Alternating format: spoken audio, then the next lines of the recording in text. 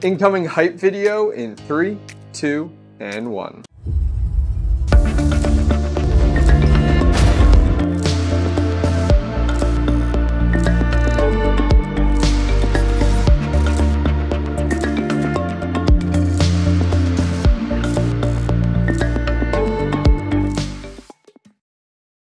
Okay, so if you guys were too distracted by that sick special effects video, let me go ahead and catch you guys up to date and to exactly what's going on. I am excited to help announce the Flux Labs mining pool program. Flux Labs is giving away $1,000 USD per month for 12 months, totaling $12,000. All you have to do is be mining to the Flux Labs pool for 30 days straight, and you're automatically put in the running to win. More details over at runonflux.io. I'll put a link down below.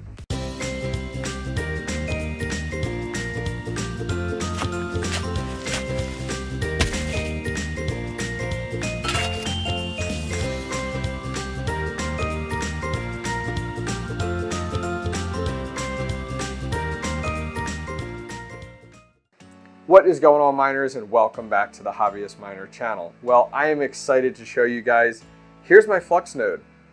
It's nothing too crazy.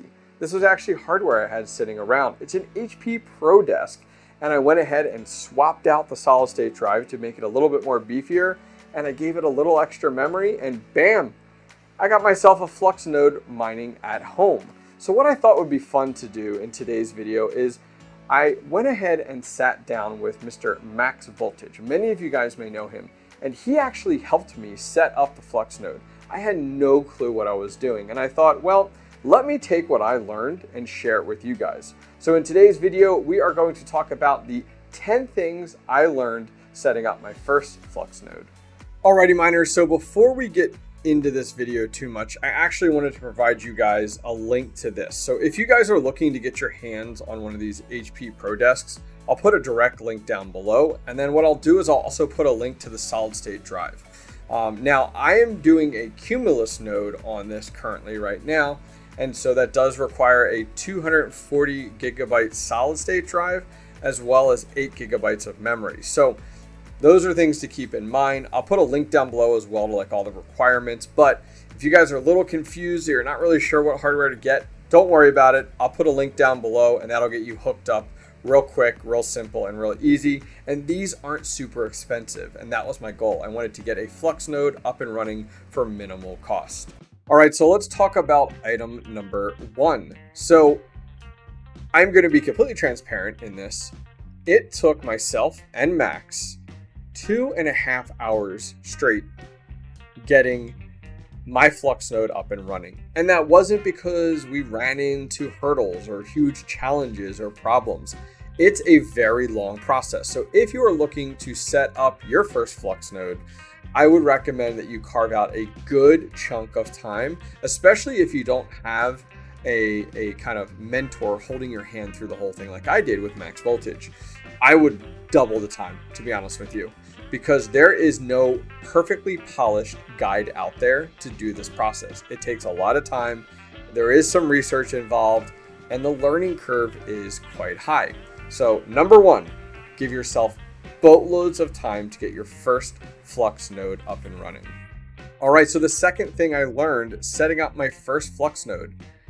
So when you're setting up your first Flux node, there isn't this like magic website you go to or someplace in 𝐔𝐬𝐞𝐝 you go to and be like, all right, I want to set up my first Flux node, or here's how you do it. Because if you guys aren't familiar, when you set up your first Flux node, you're using Flux as collateral. You need to have a certain amount of Flux. There's all different levels of Flux nodes. The one I did was a Cumulus node, so that was 1,000 Flux. And you use that as collateral to run your Flux node. So you have to submit it in one form or another. And what blew me away, and I couldn't believe there was a simpler, basic, more well-explained process, is you actually go onto your 𝐔𝐬𝐞𝐝 wallet and you send 1,000 Flux to your own Flux wallet. Like, try to understand that. Like, not even just like a button that's like, I want to set up a Flux node. Nope. You literally go to your Flux wallet and you send 1,000 Flux to yourself on 𝐔𝐬𝐞𝐝. and now you're ready to get started. It's so weird and wonky, but it was something that completely blew me away. Item number 3.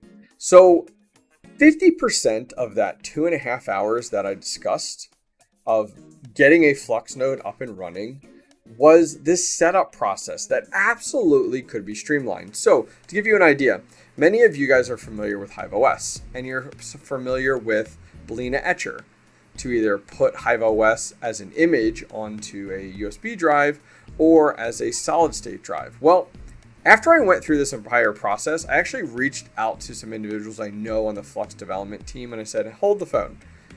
That took way too long. If I create an image for the community that has 50% of the work done, that has no customizations to me or anything like that, is that something I can utilize and provide that to the community? And they said yes. So in a future video, guys, I'm going to take the process of setting up a Flux node and cut it in half. It'll have Linux already downloaded. It'll have the Flux software, the Flux OS installed. And so when you put this on a solid state drive, like you would with HIVEOS with 𝐓𝐸𝐻𝐿, you'll already be halfway through the entire process, and then you're ready to customize it for you. So keep that in mind, that 50% of the entire process is just like downloading the proper version of Linux and waiting. There's a lot of waiting. Oh my gosh, so much waiting. That's item number 4. We're going to jump right into it. So item number 4 on my list, you wait so much because and this is where I think cutting down on this process would be phenomenal. You download Linux, and that takes some time, because it can only give to you so fast. And then you want to update that. You want to make sure it has all the updates and everything like that. That takes a while as well. And then you want to download the Flux OS. That takes a while as well. And then you have to update your actual node at the very tail end of it. That takes a while as well. So there were plenty of times when Max and I were just shooting the shit, hanging out, talking for 10, 20 minutes, waiting for this stuff to finish. So you can definitely streamline this process. But as I said, there's a boatload of waiting. Okay, let's jump on to number 5. So number 5, setting up a Flux node is not simple. It is not for people that are not very tech savvy. It requires a lot. I was very fortunate to have somebody like Max, super tech savvy, who's done this process before. This is not just easy peasy. It is not a give me the file, I'm going to just put it on here, install it, and I'm done. It is nothing like that at all. If you have challenges setting up HIVEOS, which literally looks like a cakewalk compared to setting up a Flux node, don't even try setting up a Flux node by yourself. And I know the level, the skill ceiling, let's put it that way, to set up a Flux node is very high. And I think some of that is actually intentional by their team in order to kind of keep these down. I really don't know. But number 5, be careful. It is not for those that are not tech savvy. Jumping on to number 6, nothing goes as expected. There were multiple times throughout the evening that Max and I were setting this up that we ran into some snags. Now, they weren't snags that we couldn't overcome. There were little things like it said there were updates still available. We'd apply them. It still kept saying there were the same updates. It wasn't applying them. There were some things we had to clear out and stuff like that. Another snag we ran into is I got trigger happy when we were going through the Flux setup, and you have the ability to set up notifications actually through Discord or through something like Telegram. And I was like, ooh, Telegram, click, let's set that up. And then you're kind of locked in, oh, it's asking for this information, and Max and I are I don't know what that is, all these identification numbers and stuff like that. So we definitely had to spend some time researching these things, and it worked out. But there were a few snags along the way. So don't go into this thinking you're going to bang this out in no time and not run into any trouble. There were multiple times where we had to use Google as our best friend. Okay, so item number 7 and on is going to be items after your Flux node is set up that I've really learned. So number 7 is there's no up-down notification statuses that are available for you. So I've already run into it where my Flux node, I bumped it, got unplugged, and it was unplugged for way too long, and you just don't know about it. So you have to be babysitting your Flux nodes. I kind of went into this thinking I set it and forget it with my Flux node, and that's absolutely not the case at all. You need to be checking on these daily, you know, really making sure they're up. You don't want them to get too far behind.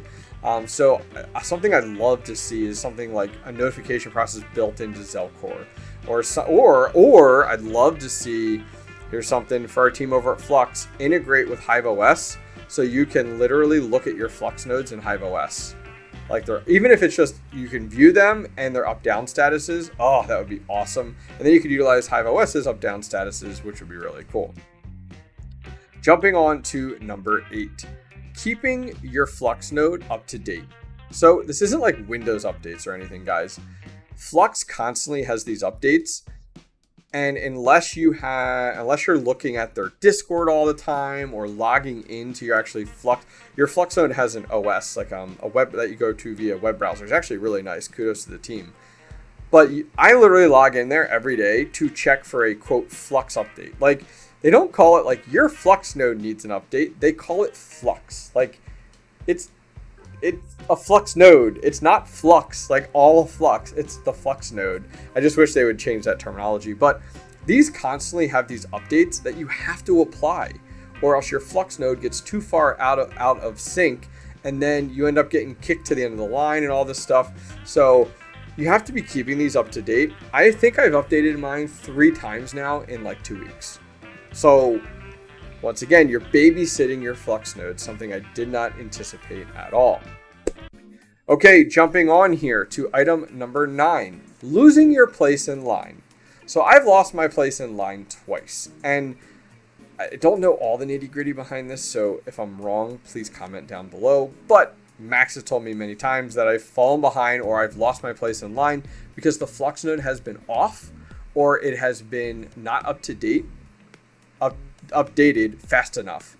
And so if your Flux node is like unplugged for too long of a period, they penalize you and you go to the end of the line. Well, the only time you get paid, is my understanding, is like when it's your turn in line.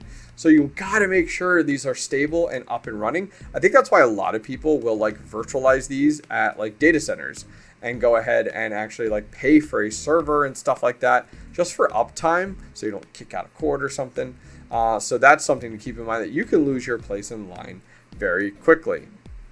Last item, item number 10, is benchmarking. So there's a benchmark check that occurs directly after you set up your Flux node.